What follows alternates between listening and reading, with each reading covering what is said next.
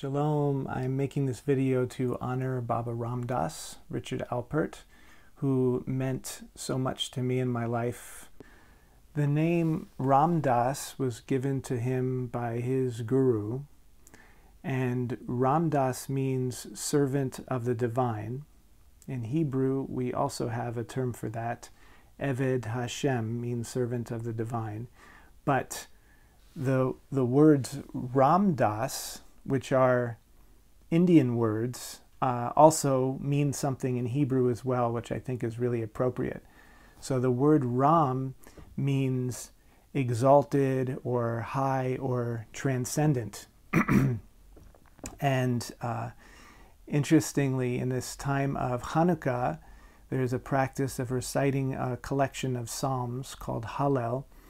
And in the very first psalm in Hallel, which is Psalm 113, it says, Ram al kol goyim Hashem. It means that the divine is Ram, or elevated beyond, exalted above, kol goyim, all nations.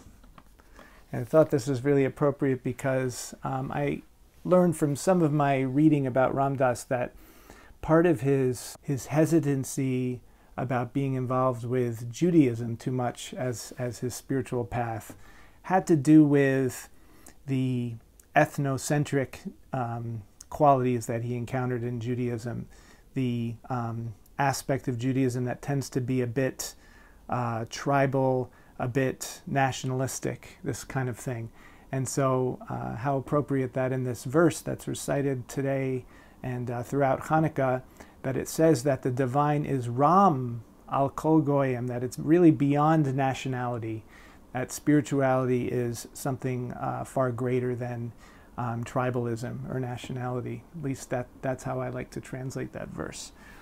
And the second part of the name Das is also the Ashkenazic pronunciation for the word da'at, the Hebrew word da'at, which means knowledge. But it's not just an intellectual knowledge, it's a knowledge of intimate connection. So, for example, in Genesis, when it says Adam knew his wife Eve, and the knowing, of course, is an expression that connotes sexual intimacy. It's the same word, da'at, means knowledge.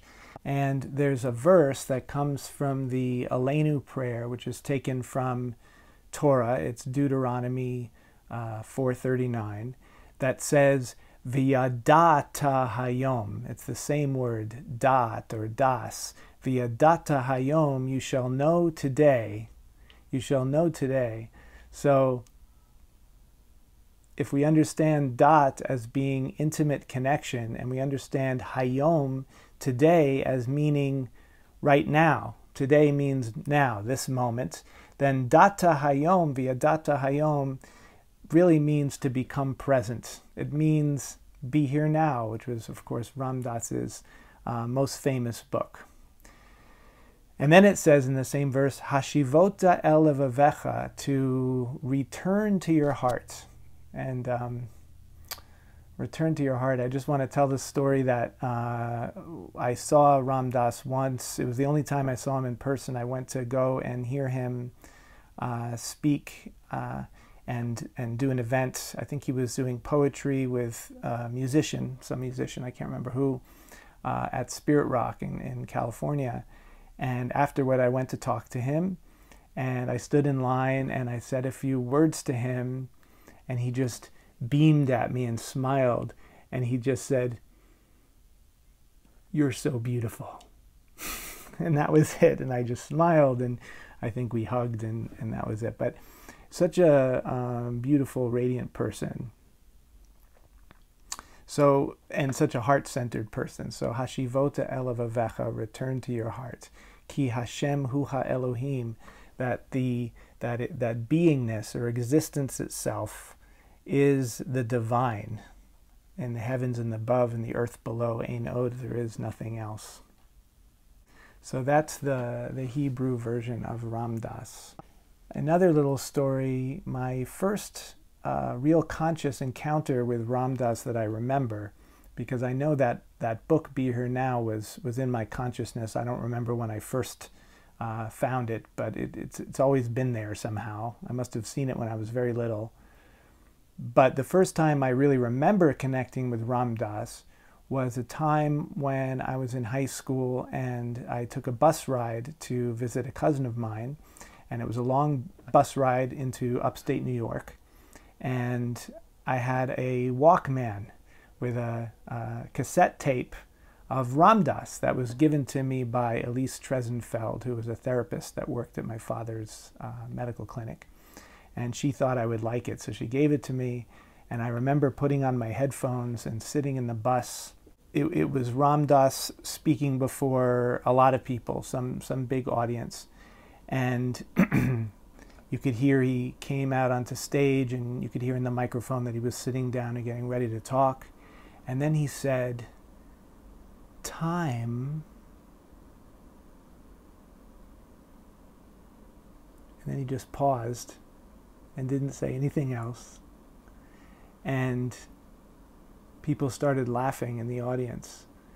And then more people started laughing. And then before you knew it, there was just roaring laughter in the audience, because he had, just with that one word, time, he had brought people's attention to the passing of time and to the space of the present moment, which is timeless.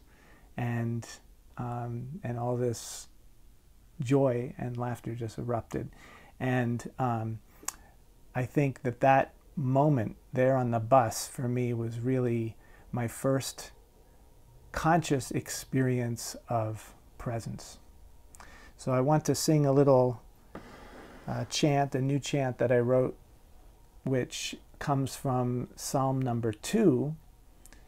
And it comes from a verse that says, "Asapra el chok," I am obligated to proclaim, Hashem amar elai, the divine says to me, Bani ata, you are my child, ani hayom yilidticha, today I give birth to you.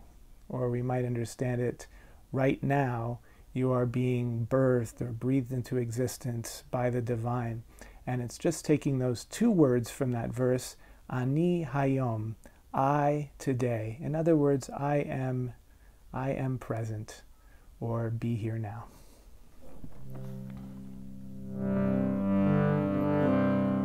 Ani hayom, ani hayom, ani hayom. Ani hayom, ani hayom, ani hayom, ani hayom, ani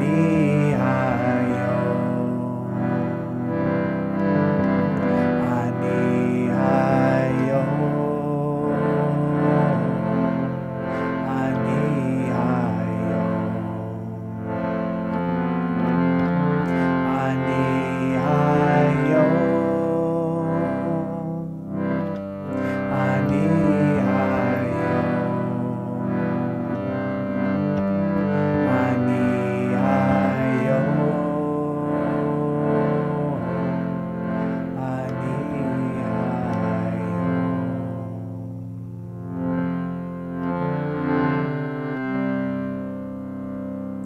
Baba Ram Dass, we will miss you.